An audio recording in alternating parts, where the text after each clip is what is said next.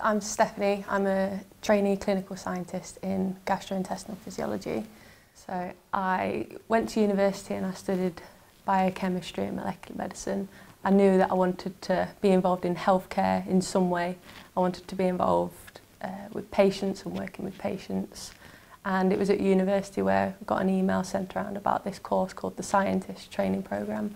It sounded great. You got to work in a hospital while studying still at the same time. You get to do a Masters in Clinical Science whilst you're working. You're working with patients from day one.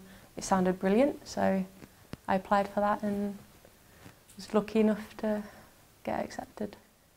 We get sent patients that have problems anywhere along their gastrointestinal tract. It's functional problems, so you can get your cancers or ulcers, but we look at problems with the function of the gastrointestinal tract, so how the muscle action works when all of your muscles are supposed to pass food and water through nicely, and it's supposed to contract in what's called a peristaltic motion.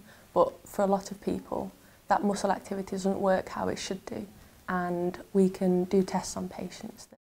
So in the video you can see the practitioner talking to the patient, explaining the test. They put some local anaesthetic in the patient's nose to help numb the area. And then a tube's passed into the patient's nose, down their food pipe or their esophagus, into their stomach. The tube goes into the nose and not through the mouth down into the stomach, because the angle of passing the tube is easier through the nose. It's a wider angle in order for it to go down into the food pipe.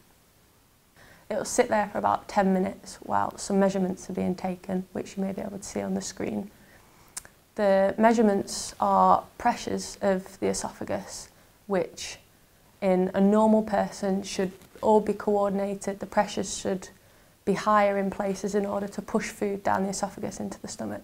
But in some patients, the pressures can be really high or really low or not coordinated, and as a result, food might not be passed into their stomach properly, or things are coming back up from the stomach into their esophagus, which can cause symptoms like heartburn and indigestion.